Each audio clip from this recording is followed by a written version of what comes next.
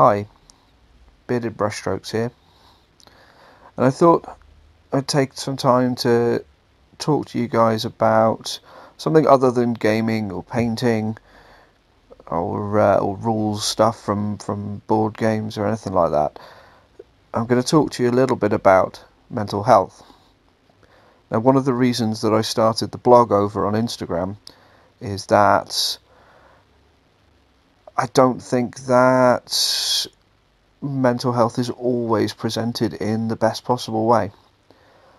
There's still a lot of stigma around it. I think it's often seen as a weakness of the person who's suffering, and I don't think that's fair. I also don't think that a lot of men talk about mental health, particularly things like depression and things, for the same reason.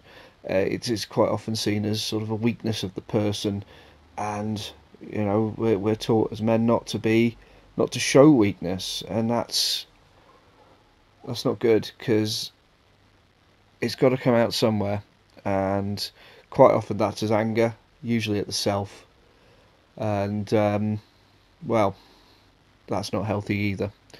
So I'm just going to sort of ramble for a little while, I suppose, about depression in particular. We're going to talk about some of the definitions of depression and what somebody maybe means when they're feeling depressed, and what it feels like, because a lot of people don't understand, and that's fine. You can't understand really unless you've actually been through it.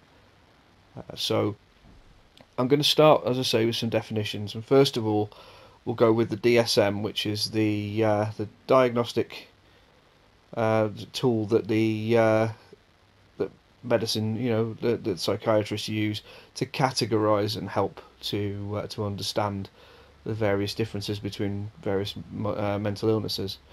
DSM-4 criteria for major depressive disorder: depressed mood or a loss of interest or pleasure in daily activities for more than 2 weeks. Mood represents a change from the person's baseline. Impaired function: social, occupational, and educational. So I think one of the really major things in there is that we're looking at a loss of interest or pleasure in daily activities for more than 2 weeks. So it's not just sadness, it's more like the lack of joy, the inability to feel anything really a lot of the time. Okay, so that is the technical definition, broadly speaking. I've gone over it pretty quickly there. A medical definition of depression. So if we have a look instead at dictionary.com at the definition of the word depression. Now, a few of these are specifically to do with actually pressing on things or economic principles and things. I'm going to read out a couple specifically. So if you were to go to dictionary.com, type in depression and do a search, results, the result that comes up: definition number 4, sadness, gloom, and dejection. Now I would put money on the fact that that is the one definition of depression that people usually think of, and that's the one that people are looking to cure when they say to you, cheer up. And the one that they don't understand when somebody with depression says, I can't. So that's the one that we most often use, kind of the most colloquial use, I think. Now in psychiatry, there's a condition of general emotional dejection and withdrawal, sadness greater and more prolonged than that warranted by any objective reason. Compare clinical depression. Okay, so yeah, I think that's a really nice colloquialized translation of the dictionary.com definition there, turning it into more common language that people might understand, and we begin to see the detachment from the idea of just being sad, and now it's a case of withdrawal. And I'm going to talk to you in a little bit about why that's important. And then finally, so that was definitions 4 and 5. In pathology, a low state of vital powers or functional activity, and that is number 9. And again, we're moving into sort of giving an idea of what depression is about. It's a lack of energy, really. Um, so let me. Now we've looked at the technical definition and the dictionary definition. I'd really like to talk to you a little bit about my definition and what it's like for me to be depressed. And I'd like to start by explaining how I got a diagnosis. Now, I am, as you might imagine, running a blog about board games and cartoons and comics and all the stuff that I cover off on Bearded Brushstrokes. I'm a massive nerd. Okay, if we look at my bookshelf, there's Pratchett, there's Abnett, Counter. These are all authors who specialise in fantasy and science fiction. And I have to admit, I'm not very well read, if I'm honest. I'm looking to sort that. But around the bottom of my bookcase, or the shared bookcase, because Mrs. Brushstrokes has taken up a lot of it as well, and she's got an awful lot of fantasy books. I'm looking forward to getting the opportunity to read through those as we live our lives together. But the bottom shelves in particular are covered in D&D books and comics and rule books for mostly miniature games. So it shouldn't really come as a surprise to anyone that I've been to at least one Comic-Con.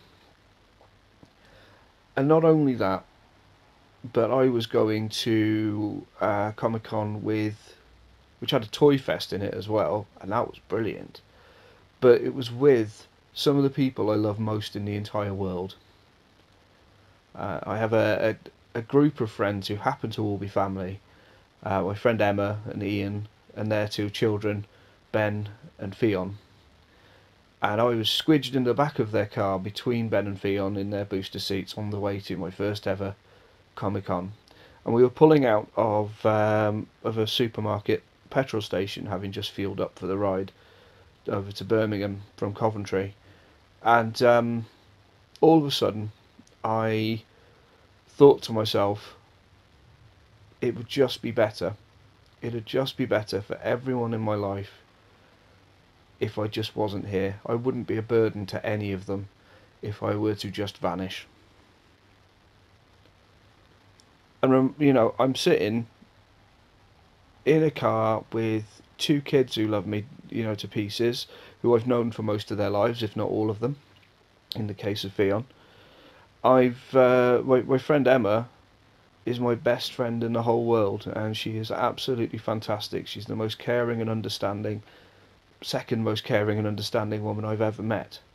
Mrs. Brushstrokes probably tops that list. And Ian, if you're listening, mate, you're all right. And I'm on my way to Comic-Con, to my first ever comic book convention, looking to be able to fill out some of the gaps in my collection, looking forward to seeing some awesome cosplays and maybe some cool board games and things like that, possibly even some celebrities. And all I could think was that the people around me and in my life would be better off without me being there.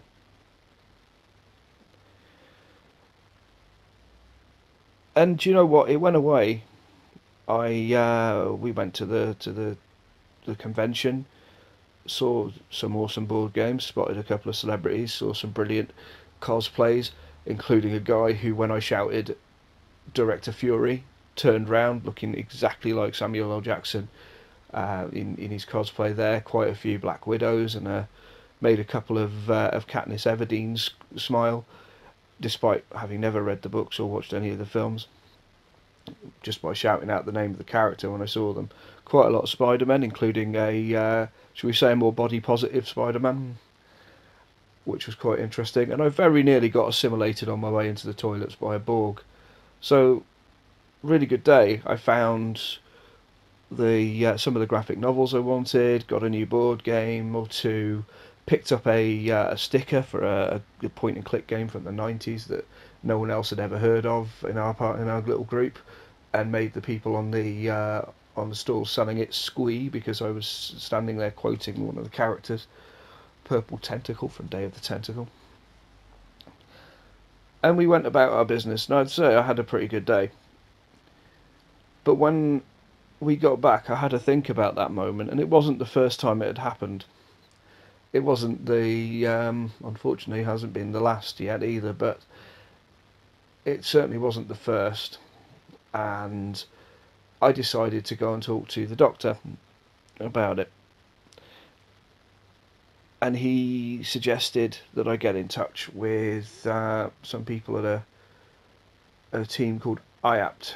And if you happen to live in the UK and you have any mental illness or anything like that, talk to your doctor about IAPT, because it's the NHS mental health wing, and they will help you get in touch with a counsellor and go through your options of treatment and what's going to be best for you to get you back on your feet. But what began then was sort of what is ongoing really is learning about various different medications, mostly through doing a practical method, and having a little bit of counselling there. And it wasn't for feeling particularly sad. I wasn't sitting at home on my own and crying myself to sleep every day. I was getting out of the house every weekend and going to see people and playing games and painting models and things like that. And then all of a sudden I would hit a wall and I couldn't get out of bed. Couldn't get out of bed, couldn't be bothered getting dressed. If you looked at my life outside of the house, I was the life and soul of the party. If you look at my life when I got home, I was embarrassed to have people over because my kitchen was filthy. It was full of dishes and things that hadn't been done for weeks or even months in some cases. And when I look back over my Facebook, it is absolutely full of you get the little throwback things coming up.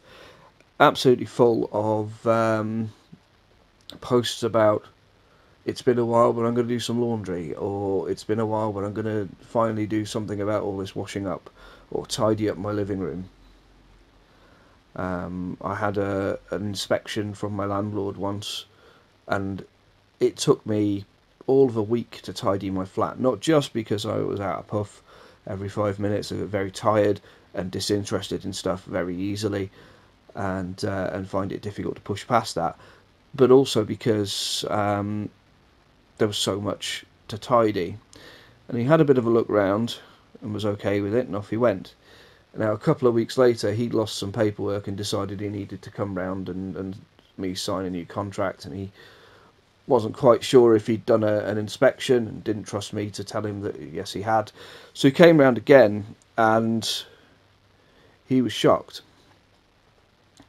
He actually asked me at one point if I'd been robbed, and then followed up with, "You live like this?" Because the place was 6 inches deep in crap that I'd just sort of flung or dropped where it landed. And that's what depression looks like for me. And it's what you might find if you go into a depressive's house. Especially, you might be surprised by the fact that, they seem okay. But what I was finding, and what I still find, is that I'm very good at keeping up appearances. I've had the majority of my adult life I was in retail, and you sort of learn. One of the first lessons I learned at my first retail job was it doesn't matter if your dog just died, or your grandma's on her deathbed, or your girlfriend just dumped you. If you're in work, you're in work, and the customer deserves nothing less than your full attention and your full energy. Well, it's just automatic for me to do that around people now.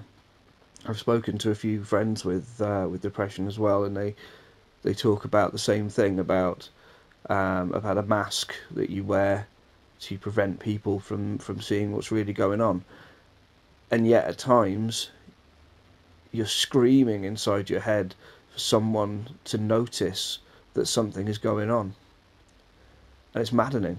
It's absolutely maddening, because there's nothing you can do about it.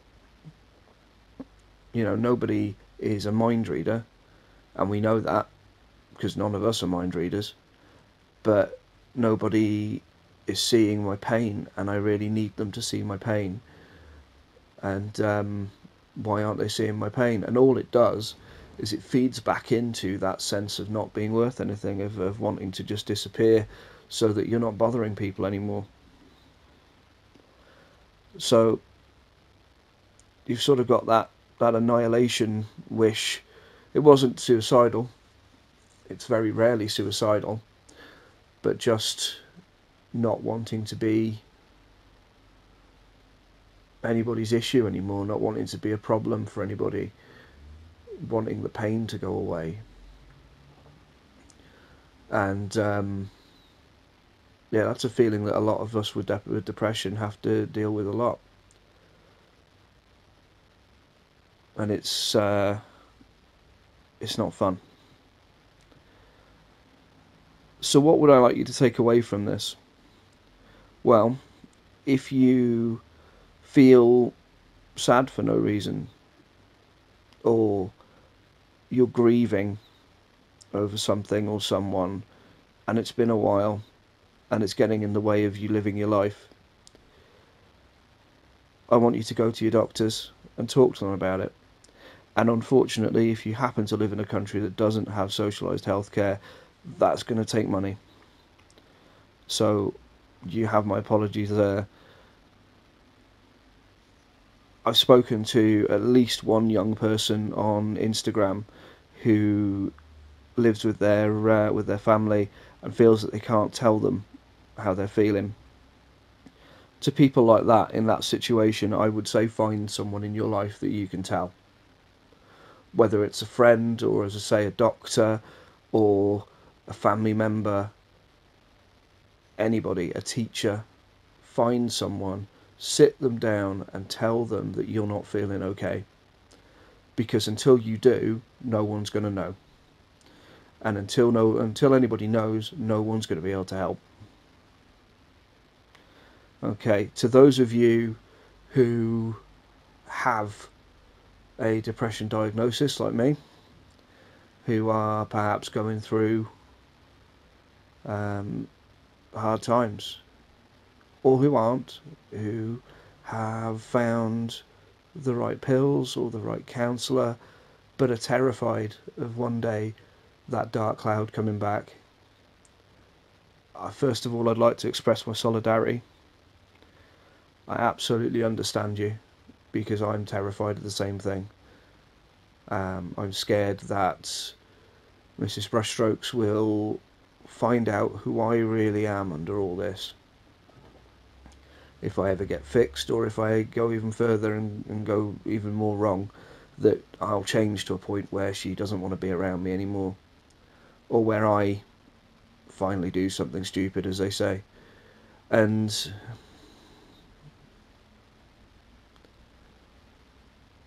I know it feels that way sometimes, but it's not the way.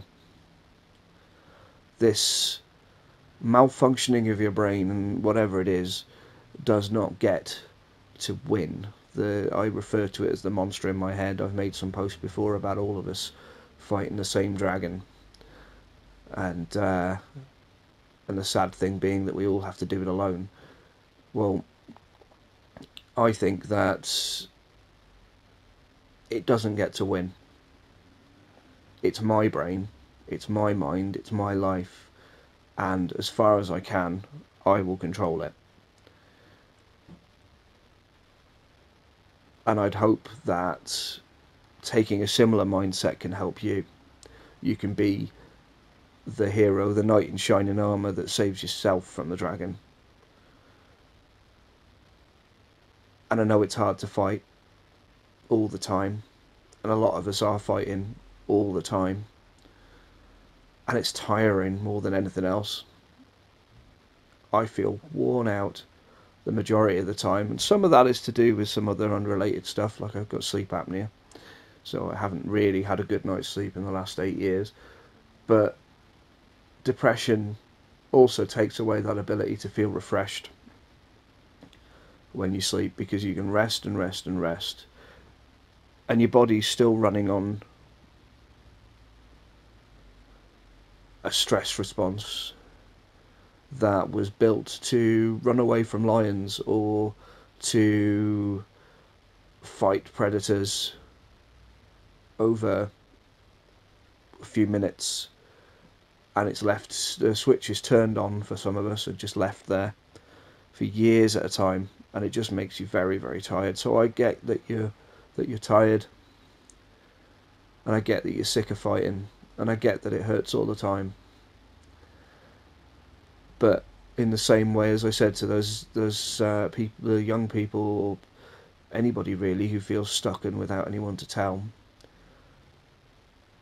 make sure that someone in your life knows how you're feeling. Make sure somebody understands, and that you can be yourself around them. Don't keep yourself to yourself if you can stand it. I know some of you are introverts. I happen to be an extrovert with some introverted tendencies. Don't keep yourself to yourself.